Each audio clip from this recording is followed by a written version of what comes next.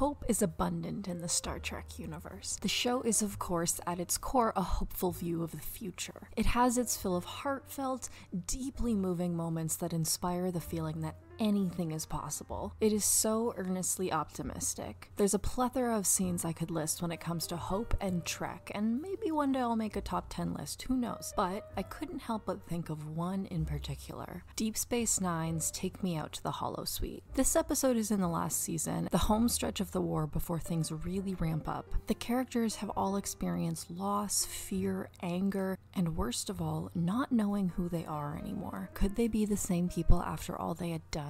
What will the war bring? The uncertainty of the future is something that's weighing on all of them.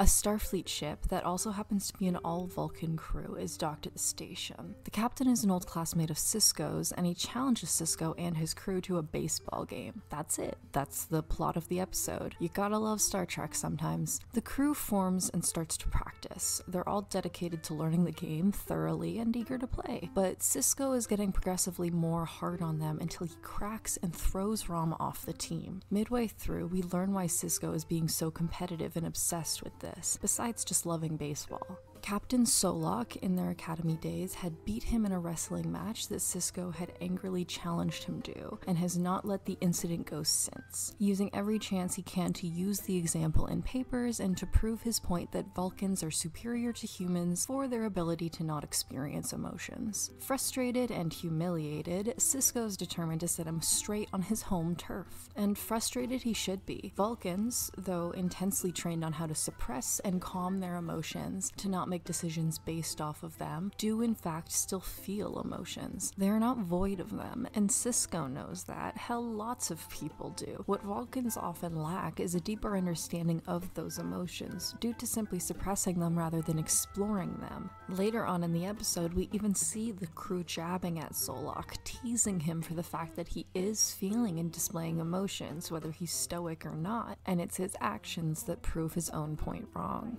Did I hear irritation in that voice? Certainly not. That sounded positively defensive to me. With a hint of anger. And just a touch of jealousy. And a lot of bitterness. Are you always this emotional? And like Sisko explains, Solok is gloating. He's using every opportunity to remind him of his win, and wants to continue to humiliate him further. Having told Cassidy this story in confidence, she obviously goes to tell the rest of the Niners so they'd understand. And understand they do, vowing to do their hardest to prove Solok wrong. Niners! While putting in their absolute all, they quickly fall behind to the Vulcans. They're playing rough, and the crew knows it. Like Jake says, "These guys are playing to win. Sporting doesn't enter into it." But they're happy nonetheless when they do get the little wins, Rom clapping excitedly for them too.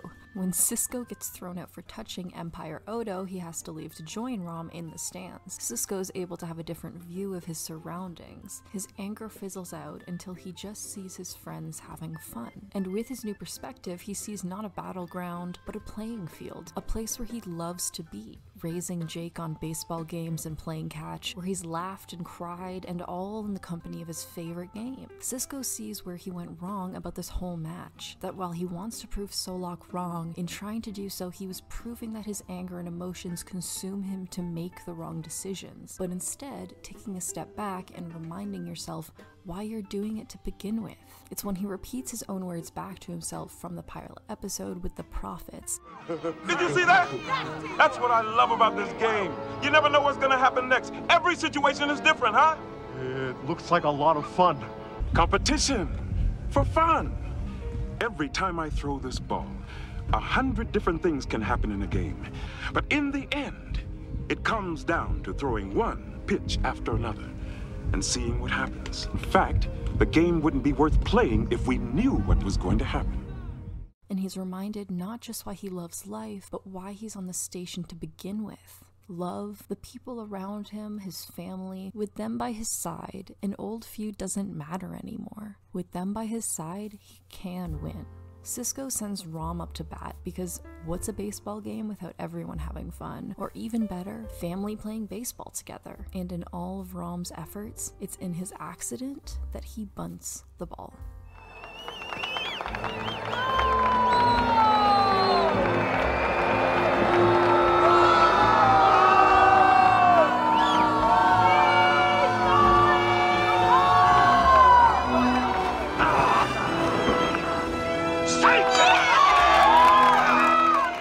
Rom and Cisco have an interesting dynamic. For one, Rom was barely a nobody when the series started, Quark's brother and Nog's father. Once he got more material and his character fleshed out, he became fiercely independent, clever, and incredibly supportive of Nog, his wife Leela, and his friends. Even when he got kicked off the team, all he wanted for everyone was to have a good time instead of quit with him, and was genuinely enjoying himself while he was watching the match, cheering on those he loves. I think it's not a leap to say Rom admires and looks up to Cisco. He's also a single father, happens to be captain of the station, and has a healthy relationship with his son. Rom wants to emulate that, not just for Nog, but for himself. He forms a union, demands better treatment, gets a better job in a field that he loves and is good at, rather than one that he feels forced into. He gets confident, expresses his love for Leela, gets married, and he supports Nog, unapologetically defending his decision to join Starfleet and being a proud father for it. Cisco sees Rom in all of his unabashed enthusiasm for cheering on the match, no matter how they're losing or not.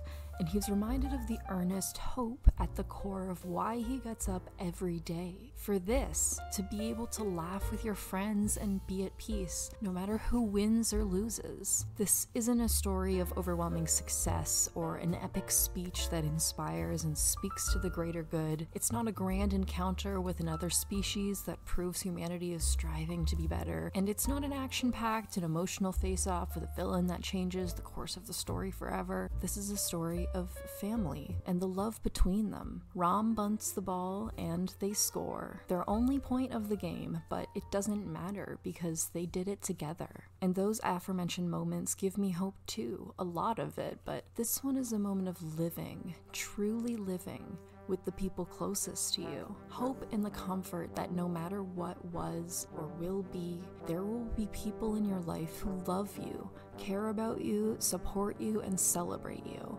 Hope can be a lot of things, but sometimes one of the strongest places that you can draw hope from is simply the comfort and joy of those around you.